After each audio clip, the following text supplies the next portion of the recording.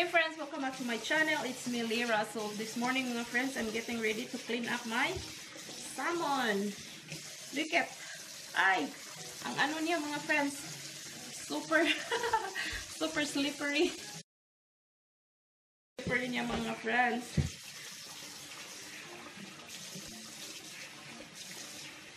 This is given by Norman's friend last night.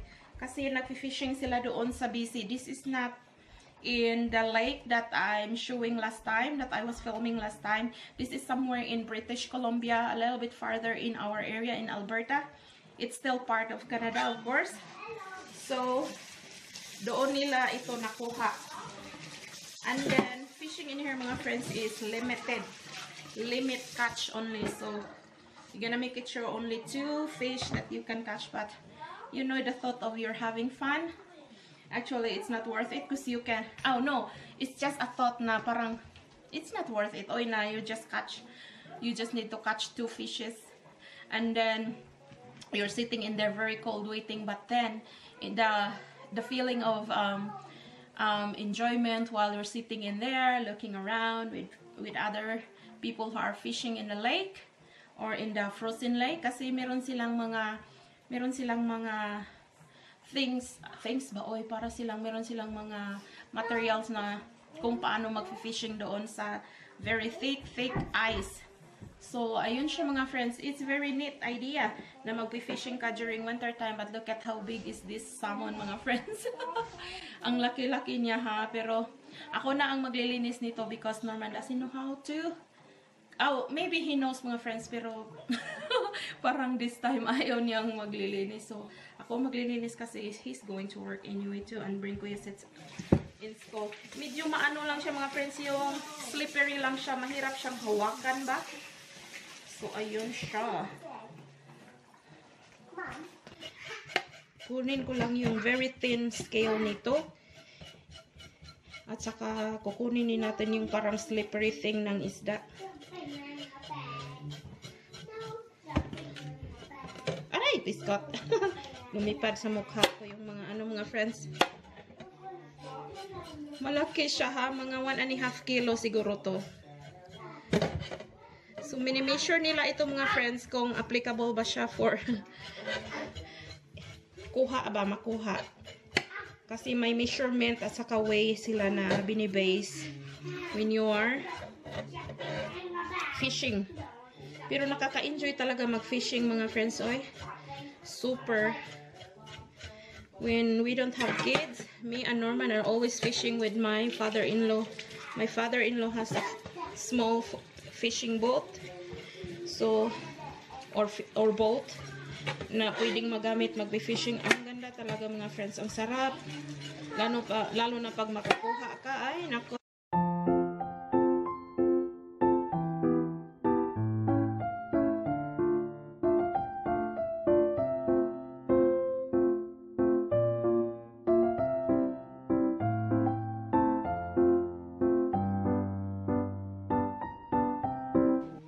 So, punasan ko muna ito mga friends para hindi mag-slide up.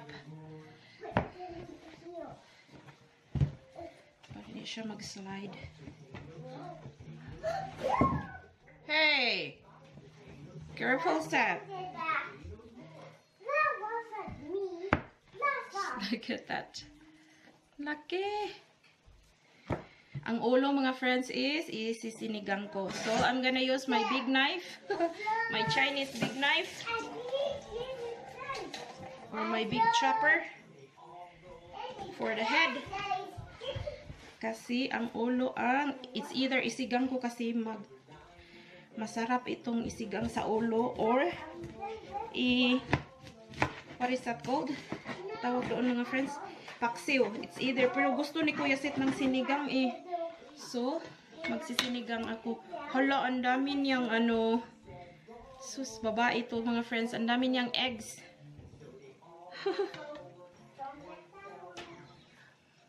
Marami pa sana itong marami pa sana itong ma-baby. Kasi ayan ang daming eggs. That part is an egg. It's a little bit frozen while I'm cutting it. And then you just push the gut like that. Wet on the floor here. See how easy is that to push the gut with it's frozen. There's a lot of eggs in there. Sayang. But then I'm not eating. See how easy? Done. No more gut. You just push it quick and that's it. There. And then no more. No more guts. That's it. But the problem is, hindi ko lang talaga sila, hindi lang ako marunong mag-debone. Kuya, please. Sayang yung itlog. Oh, ang daming itlog.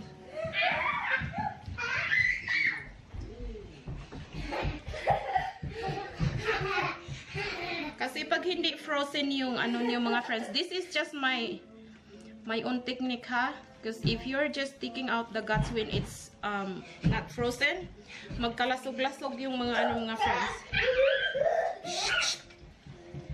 Magkalasog-lasog yung ano niyo, yung guts sa ilalim. Pag ganyan buo siya makuha niyo. Tips lang. So ayan, I'm quickly done getting the gut. Pero marami siyang buto mga friends. Kasi ano siya, hindi ako marunong mag-debone.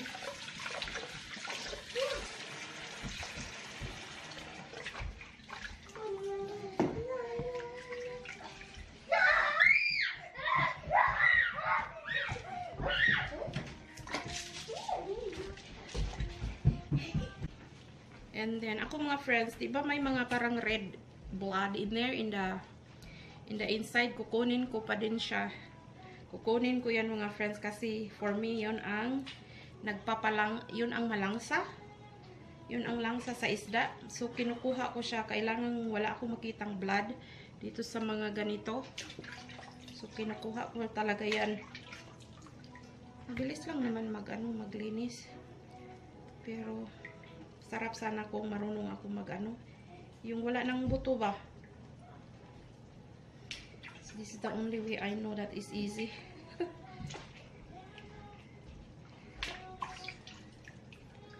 I didn't say Seth's backpack. Maybe it's still in your car.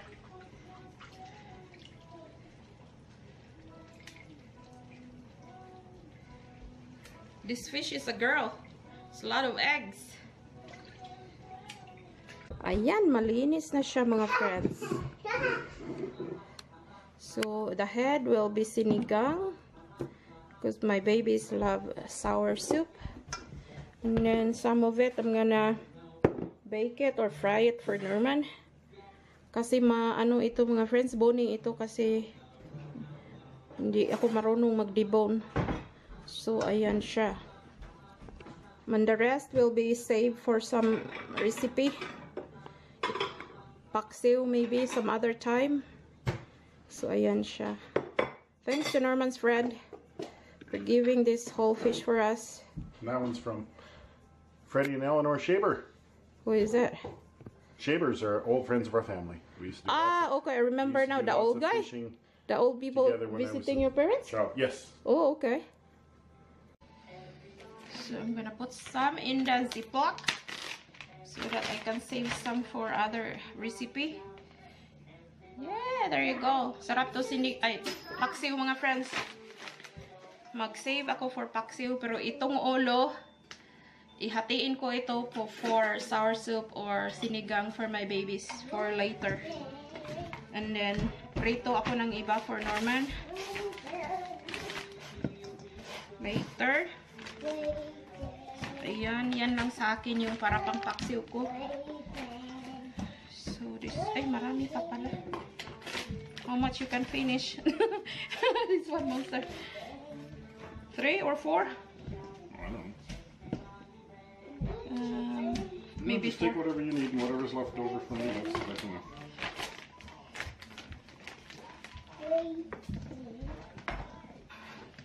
No, I just save for my paksiw and that's it. So, ito yung maiiwan mga friends for recipe today. It's all about salmon. Ilagay ko lang ito sa fridge and then Lulutuin ko siya mamaya. Isa lang i-frozen ang ilagay ko sa freezer.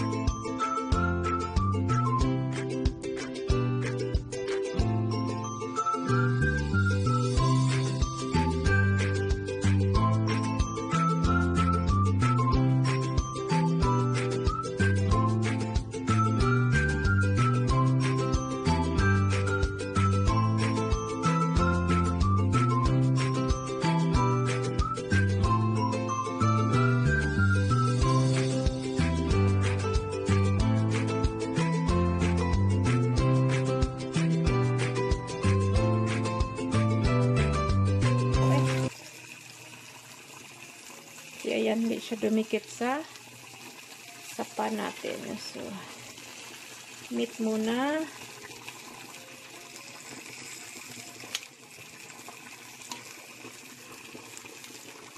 Brown ko muna yan.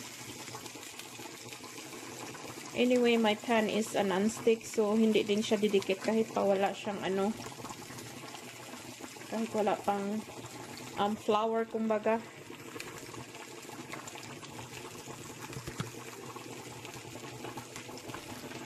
So, hindi siya masyadong malakas yung apoy ko kasi ayokong ma-instant cook ba siya.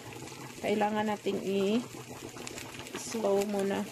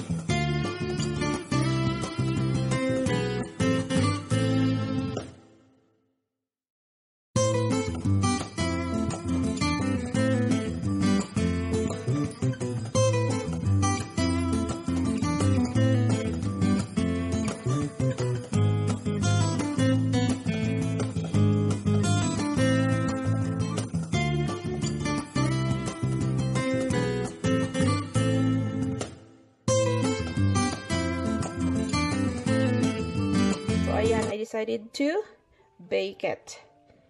So, itatry kong ino-on ko pa yung ano ko, oven.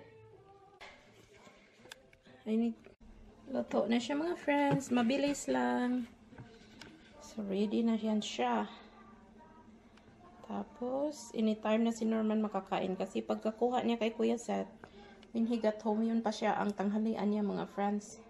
Kasi late din siyang mag-agahan. So, ayan siya. Luto na yung baked salmon natin. Thank you sa nagbigay from British Columbia. It's a family friend of the Weeb. So, thank you. Fish sinigang. So, this is the head of the tuna, mga friends, that I'm telling you this morning that I'm going to make a sinigang, but I don't have... Salmon. Oh, salmon. Sorry. I always think tuna. What the heck? And then, the head is very yummy for soup. Pwedeng nilaga, pwedeng mas masarap pag sinigang, diba? And then, of course, I don't have much of my ingredients because I don't have eggplant. And then, I don't have okra. So, whatever vegetable that I have in here is, that's it. Meron akong radish.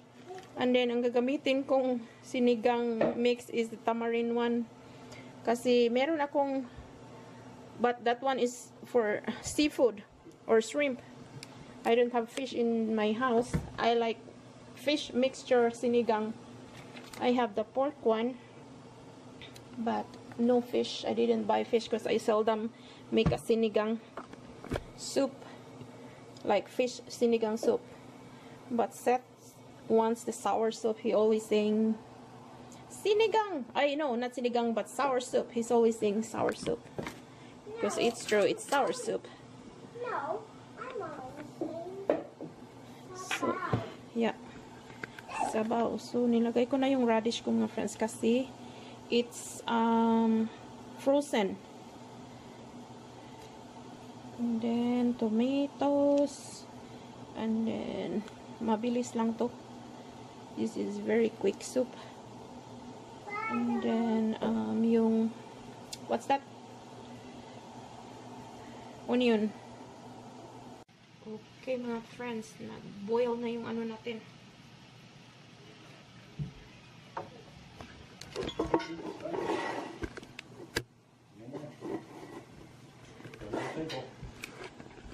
Boil na yung sabaw natin. So, I'm gonna put the head. Since mabilis lang to siya, lagay ko na yung tamarind soup ko para ma-absorb. My kids always love soup mga friends. Any soup. Kahit soup lang, okay na sila. At least meron akong konting radish. Pero walang eggplant nga lang at saka okra. Kasi kinain ko na yung okra ko last time. Let's taste it.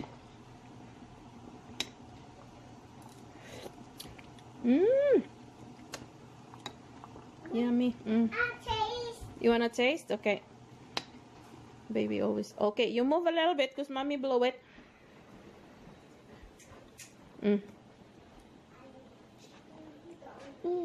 You like it? Good? Sour soup. Sour sabaw. Can you see sabaw? Sabaw. Sabaw. Sabaw. Okay, here. Since mabilis na to mga friends, na-boil ko na siya few minutes. So, yeah, coming. Ilagay ko na yung beans ko. Sayang, wala akong okra. Uy. Kasi ang Walmart walang okra mga friends. Sa superstore lang ang meron. Yung isang grocery store na nag-handle ng mga ano, ng mga Asian vegetable. Careful, Blossom. Pero at least meron akong mixture ng ano ko. Thank you, Blossom. Ng sinigang. Kasi hindi tayo Ayan. Instant sinigang. Yan na yung sinigang done. Very quick.